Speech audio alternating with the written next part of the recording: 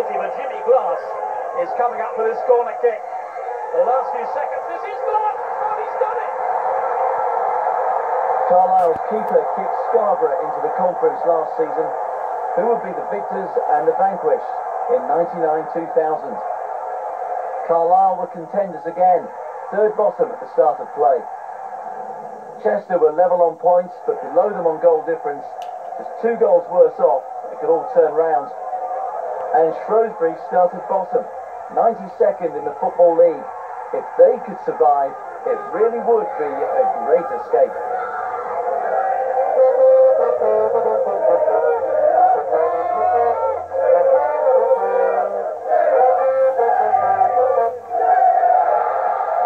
The mascots, managers, fans, directors and players all knew which formula would work in their favour.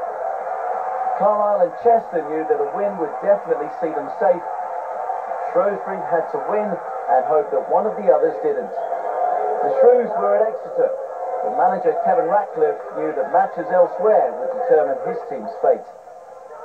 At Brighton, Carlisle were under the cosh. Keeper Peter Keane was in for a busy afternoon. His boss, Martin Wilkinson, walked the line as if walking the plank. At Exeter, Shrewsbury had to score, but chances went begging, and Kevin Ratcliffe was praying for a goal. Simon Sturridge was on target, but kept out. The fans were on tenterhooks, but kept singing. At the Diva Stadium, Chester were hanging on a half hour. Peterborough hit the post. Chester manager Ian Atkins was happy to take all the luck going. Then back at Brighton, the deadlock was broken.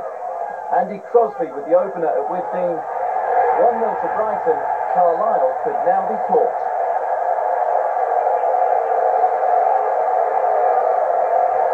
Brighton's goal sent waves round St James Park. Radio signals conveyed the news to the Shrewsbury fans. The manager's signals went out to the players. Brighton was still beating Carlisle, but it could prove to be academic. United was still safe so long as Shrewsbury didn't win. The Carlisle fans were keeping their spirits up. Their keeper kept them in the game. Goal difference, remember, was close. At Exeter, Rats Shrews were making pests of themselves, but they couldn't find a way past homekeeper Danny Potter. The manager was preparing his half-time team talk. Still no goals at the Diva Stadium. Chester had chances, which they failed to convert. But with Carlisle losing, they were looking safe. At half-time, just 1 goal in the 3 games. Carlisle were 1 down, but Shrewsbury would be going down. They had 45 minutes to save 50 years of league football. An early second-half goal would calm the nerves, but Exeter kept them on the edge. Perhaps it wasn't going to be Shrewsbury's day.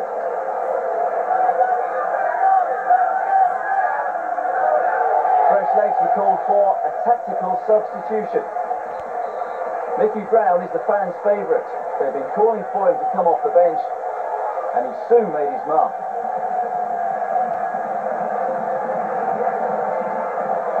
Brown had been on the pitch for 33 seconds when he put the keeper under pressure, and Danny Potter hooked the ball into his own net.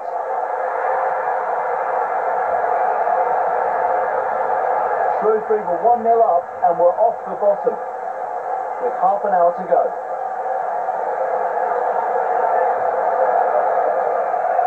At Brighton, the Carlisle fans heard the news. If it stayed the same, then United would be going down, and there was no Jimmy Glass to save them.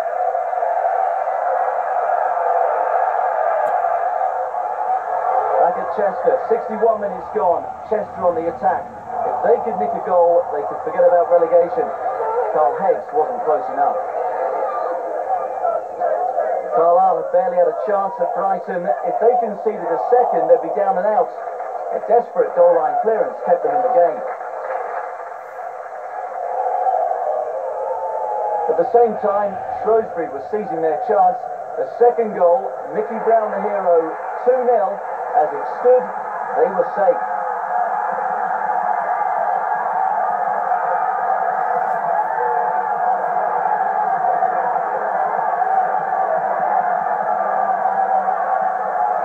best hope now was for Chester to lose.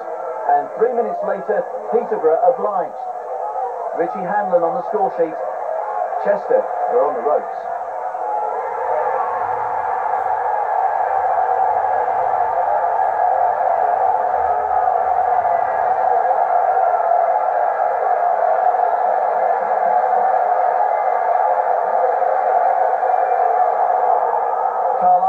Saved by Peterborough's draw at Scarborough last season. Would the United fans be in their debt again? Goal difference has now lifted Carlisle off the bottom, but there were still 24 minutes left and frustration was beginning to show. Richard Protest was sent off. Could Carlisle hang on with 10 men? Chester had 3 ways to survive. Carlisle could concede 2 more. Exeter could score 2 against Shrewsbury, or they had to score themselves. Tony Hemming's free kick was just wide. But the Exeter option was back on. The Grecians got 1 back. Gary Alexander's goal, 2-1 to Shrewsbury now. It was Alexander's 19th goal of the season. If he could make it 20, then Shrewsbury would be back on the bottom. The Shrews were 6 minutes from safety.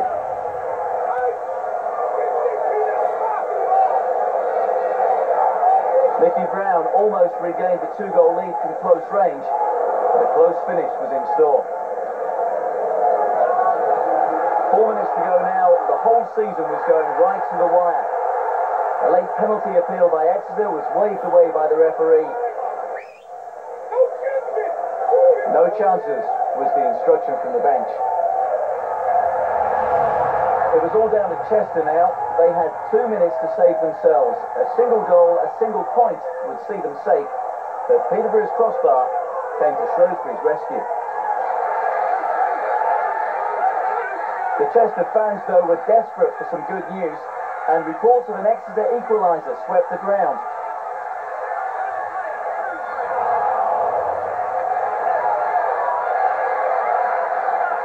Everybody seemed to think that the scores were level at St James's Park.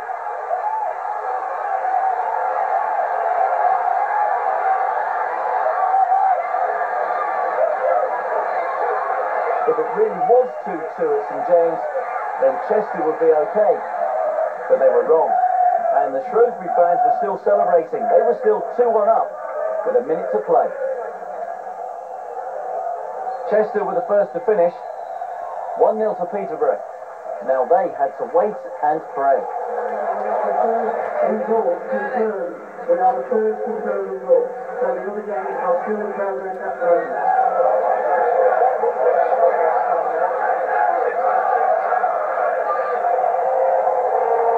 The next whistle was at Withdean. Carlisle's 10 men had held on. They'd lost 1-0 at Brighton, but goal difference meant they were safe. Only Exeter could save Chester now. But it wasn't to be. Full time, Exeter 1, Shrewsbury 2. That escaped relegation on a day of tension, twists and turns. Kevin Ratcliffe had started the season in charge of Chester. Now he'd sent them down. Kevin, congratulations. What an afternoon. Absolutely brilliant. I'll tell you what, I've been to some places, been to some atmospheres. Take some beating, I tell you. No matter what division you're in, the fans are still passionate. If you've got 1,000 of them, or if you've got 10,000, you've got 100,000 of them. They're still passionate and just look at that. How do you feel after that? Absolutely fantastic. The fans are magnificent. Look at them. What sort of emotions have you been through this afternoon? Hell and back. But it's all right now, it's great. All for the fans of Shrewsbury, fantastic.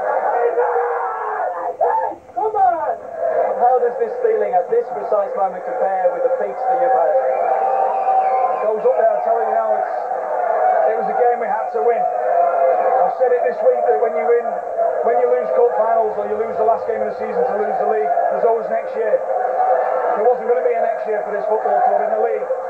So that's how important this game was.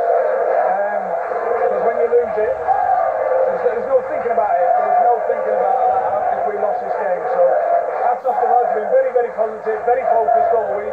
We've prepared Brilliantly, we got our reward. Somebody had to go. It's ironic that it's Chester. Yeah, I'm sad in a way, but at the end of the day, you know, they've got there because of the start they've had. You know, not bringing players in until late on when they've got an established manager in. I feel for him because he's worked wonders there, really. And he's got them into a position where they put us under pressure, and believe me, they have. And they put Carlisle under pressure. And he's done a fantastic job there. They'll be looking to keep hold of him. Very lucky to keep hold of him. He's a good manager. And he'll go on and manage another league club. He's too good to go to the conference. It went from bad to worse for Chester on Monday. An 8-hour Football League tribunal ruled that the club must pay Kevin Ratcliffe £200,000 in compensation. 2 managers later, Chester are counting the cost of relegation. It was difficult coming in the situation that the club was in, or the playing side was in, and you've done your best with limited resources. As a manager, you can't do any more than that. And as I say, I'm not the players. I feel for the players and the supporters. It's a lovely club, but life goes on. And yeah, they'll be playing conference football next year. It's not impossible to get straight back and rebuild the club again, like many other clubs have done.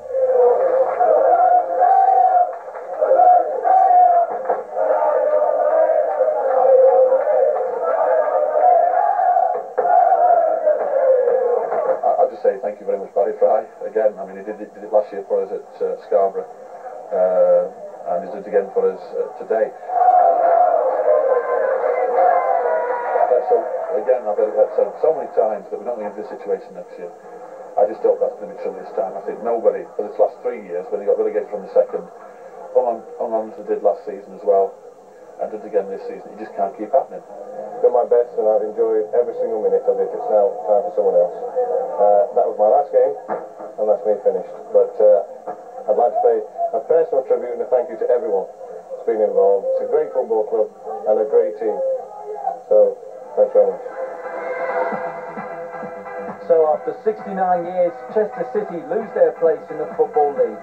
It all came down to goal difference, and for the second season in a row, Carlisle survived by the skin of their teeth. Shrewsbury climbed 2 places on the last day. At the top, Swansea, Rotherham and Northampton go up, and there'll be plenty of rivalry in the playoffs. Darlington against Hartlepool in the North East, and Peterborough against Barnet, with both managers, Barry Fry and John Steele, up against their old clubs. Finally, Kidderminster have bid farewell to non-league football. The champions received the trophy last week. 9 points was their final winning margin. Convincing in the nationwide conference, now Jan Mulvey's side aim to light up the Football League. Congratulations to Kidderminster, they're coming up. And well done to Shrewsbury, they're staying up. I hope you enjoyed this season with the Nationwide League. Have a great summer. August the 12th.